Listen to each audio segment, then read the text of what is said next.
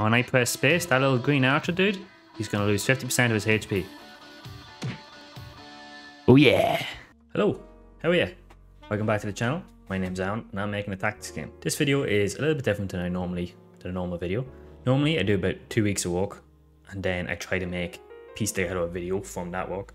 But right now, as we're talking, I haven't done any new work yet and I've decided I'm going to try and see if I can record as I go along and we'll see what comes out of that. So it's a bit of an experiment, this video, so let me know what you think in the comments below. So we're going to keep it simple since it's the first time doing something like this, and I was going to focus on one feature, and that feature is going to be the effect tiles on my tactics game. We've had these lava tiles around the map since we've started developing, but they don't do anything yet. So the plan is to get lava tiles implemented so that if a character stands on them, they get burned. And that's it. That's all we're going to do. So sit back and buckle up and let's jump in. And then to just break down what our effect scriptable object is going to look like in my head, it's not done yet obviously, is that I kind of envision this kind of very generic object that will kind of work for every situation. So there's going to be 4 variables. All right, so there's going to be a stat, which is a list of possible options. It's basically an enum of all the possible stats that could be manipulated on a character. So everything from health to mana to defense to speed, whatever you want to call it, all that would be contained in this. Then it would have a kind of like an operator value, right? Like an operator. God, I need to switch over to like Photoshop or something. Whatever, operator. It's going to be basically a minus or a plus, maybe a times and divide as well, but we'll see about that. But this, you just will take in one of these 4 values and that will tell us how we are going to manipulate the stat, and then it would have a value. So how much the stat would be manipulated by, right? An example there. And then a duration, X turns. Sorry, I just realized that I was covering some of the text.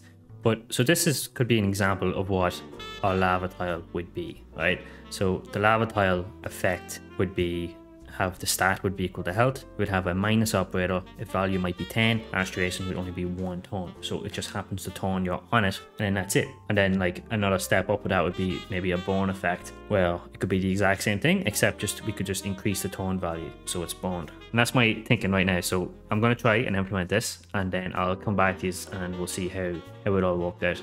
Before I jump into the next part, I just want to say a big thank you. 310 subscribers. This means the world to me. It's just such a great motivator to see the number going up, and it gives me a reason to keep working on this project when otherwise, you know, I'm like lots of us, we all quit like halfway through, and just seeing this number going up it's all the motivation I need to keep going, and it's just so helpful, and I'm just really grateful. So to everyone who's new and returning, just thanks. It means a lot. And yeah, no more soppy shit. Let's make some lava. So it is 10 PM and I am ready to wrap up for the day. So let's have a little run through on how far I've gotten and what's going on in my head. So here we have a scriptable effect, which is a scriptable object, and it is exactly what I said it was going to be. So we have a buff key, which is from a list of possible stats. I should change that to stat key actually, now that I'm thinking about it. We have an operation, which is from a list of operations that we can have, and we have our duration or value, and then we have a get buff key, because I couldn't figure out how to get so this will get buff key will literally give us back the name of the stat in a string value instead of in its stat list value, which is what we want for our next part in character data. So hang on, so a scriptable effect will look something like this. So here I've created lava effect, and buff key is going to be health minus, we're going to do minus by percentage, which basically is going to mean rather than just minus the health by a flattened value, it might minus it by like you lose 5% of your current health. And yeah, so that's that. And if I wanted to create another one, I can do something like, it's all here, so scriptable effect. We can call this attack buff, right? Oh, once abilities appear, maybe I would name it after the ability. So we're going to say attack. It's going to be an add operation. It can be like maybe for 5 turns, and we're going to buff the attack by 10, something like that, right? Maybe it could possibly be something based on percentage as well, because maybe level needs to come into that. Like, so if you add 10, that 10 is going to be different. Like, it's going to have different values based on the level of your guy, right? If you have 100 attack, 10 attack increase is like it's a 10% increase in damage. But if you have 1,000 attack, 10 is like a 1% increase in damage. So this actually needs to be add by percentage. That's what that would need to be. Then after that, we would go to our character data and we can apply the effect to a character. Basically, we give the character a stat modifier. It's not technically being applied yet. It's just that now the character has the information it needs within these stat modifiers. Our stats are stored in a directory where we basically, a dictionary, sorry, where it's a string and it's a stat. So it's, I don't know why I did it that way, just the way I did it. But yeah, I thought that's just the way that works. And then when we apply an effect, we use the name of the attribute and then we create a stat modifier, which basically it's going to tell the character what it needs to do. So when we go to our definition here, we have our stat modifier, which is basically a carbon copy of our scriptable effect, but you don't want to edit scriptable effects because you just want that to be stored as it's almost like a template or an object. This is what's going to like, so for example, duration is going to be minus when we want it to, but you don't want to minus the duration of the scriptable effect. You want to minus the duration of the stat modifier, if that makes sense. And then on tone end, or maybe tone start, that's something to think about actually. On tone end, we would call this the character. We would loop through all of the character stats and call this apply stat mod, which would look at the operation and change the character's stat value based on its operation. And just as one more line that I forgot, I just realized there I was missing the duration bit, so I just added in stat mod minus minus, and if the duration is less than 0, so if it has no tones left, we set the stat mod to null, and then we won't go into here when it gets called. So I think this would work. It's going to work for us pretty nicely. I don't have time to test it right now, so we'll see what I am messing up with. I'm going to put some more thought into that and figure it out. Well, tomorrow I'll get on this and I'll test it a bit and see what mistakes I've made. But yeah, that's where I am. Thanks. So I was just looking at recordings from the last day I was doing this, and I realized I don't know how I'm going to split it all up. Right, 2 seconds ago I was like, I'll be back in a few days, and now I'm back and it's been a few days, and now I'm going to be like, I'm going to try to figure this thing out, and I'm going to test all of the stuff I did the last day, but it's just going to be like instant. Right, look, I'm gonna test it all right now. 3, 2, 1. Oh shit, look at that, I just figured it out, and I even changed my t-shirt while I did it. And when I press space, that little green archer dude, he's gonna lose 50% of his HP. Oh yeah.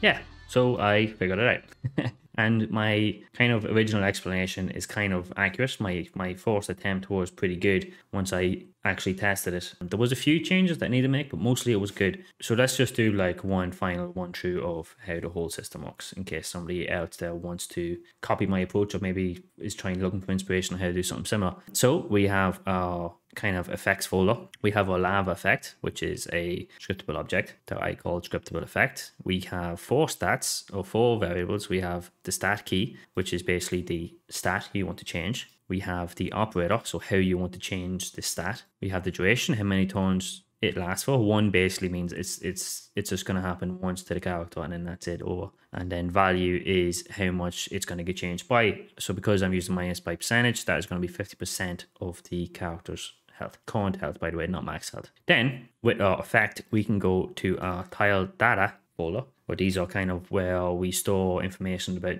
different tile types. So we have a lava tile, and what we know about the lava tile, we know its distance cost. Well, this is a bit weird.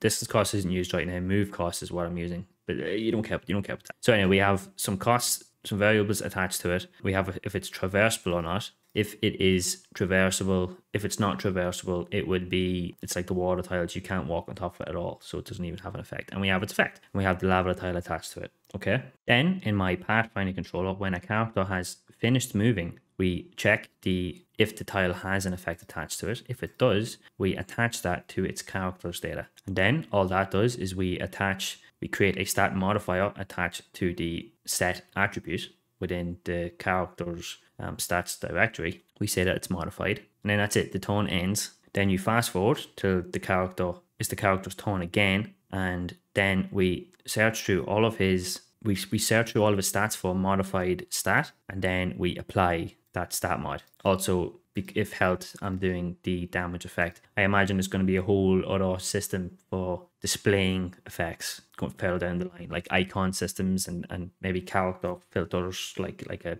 like different colorations or something like that. But anyway, once we find a modified stat, we then apply the stat mod, and then based on the operation, we change the stat value, and we minus duration by 1, and if the duration is less than or equal to 0, the stat mod gets removed, and that's it. So that is the system done, finished, and I'm pretty happy with it in a state right now. It has some limitations, like for example, it's not stackable at the minute, so like each stat can only have one stat mod, which is very changeable. That can be changed quite easily to a list, but I don't have the use for it yet, so I haven't done it yet. And that is pretty much it. That's how you implement, or how I implemented, a effect system on my tiles for my tactics game. This is not a tutorial. This is I'm just a guy trying to figure things out.